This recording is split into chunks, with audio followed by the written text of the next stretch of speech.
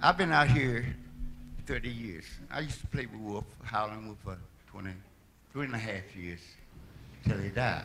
And see, we were so close together till he wouldn't go nowhere without me, man.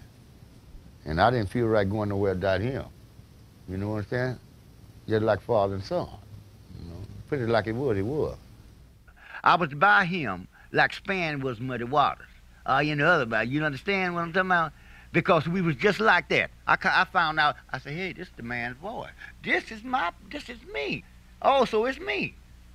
And that's what happened. The music and the voice.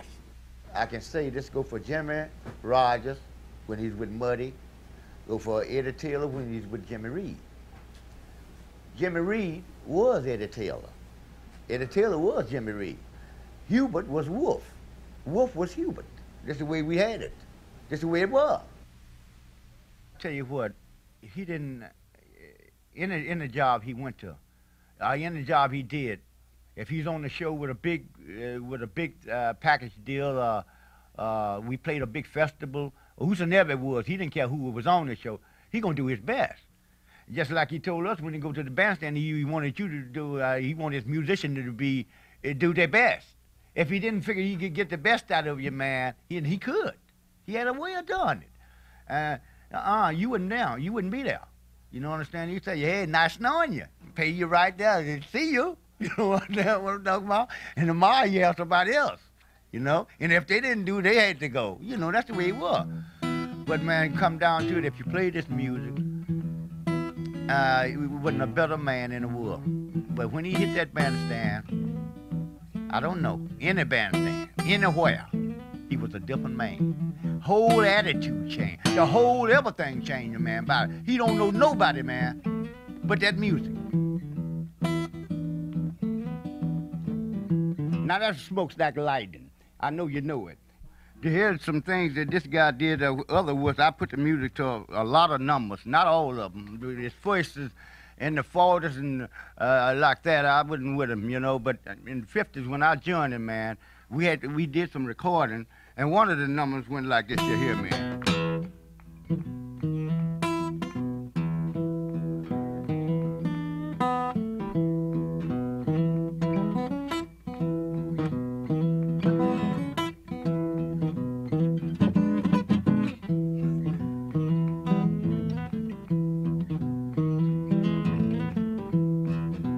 Now this was supposed to have been morning at midnight, but we changed it around and made morning for my dog. Okay, here's another number by the guy, man. I'm just playing, just giving you an idea of what I went through with when I was with him.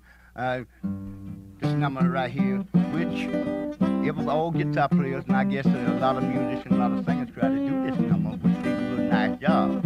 Now it's called Howling for My Dog.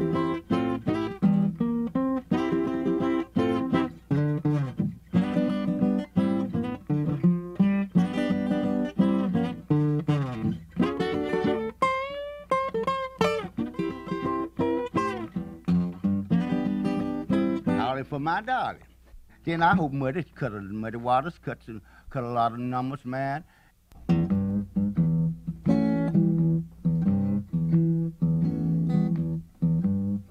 Rock me.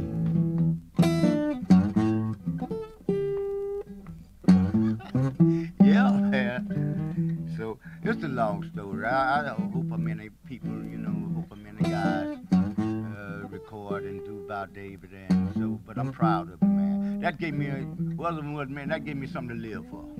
Really, I thought maybe when Wolf passed and Muddy and all these people, man, that'd have been it, you know what I mean? But man, ain't no way. In this business here, you love what you done. And blues gonna be here, man. It's gonna be here, it's here to stay. I want to roll me, just like you roll your dough.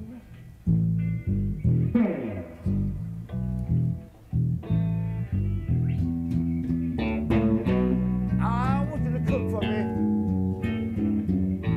Oh, baby, if you don't do that, never no more. But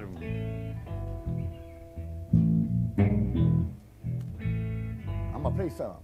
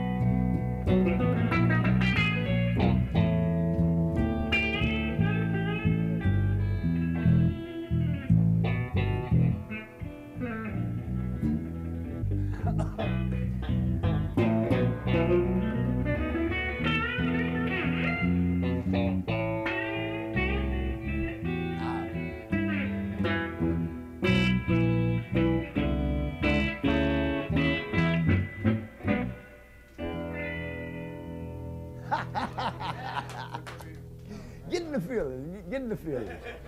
Get in the feelings. I'm a kid come down to guitars. You know, I don't play many guitars, but this guitar's true. The whole neck.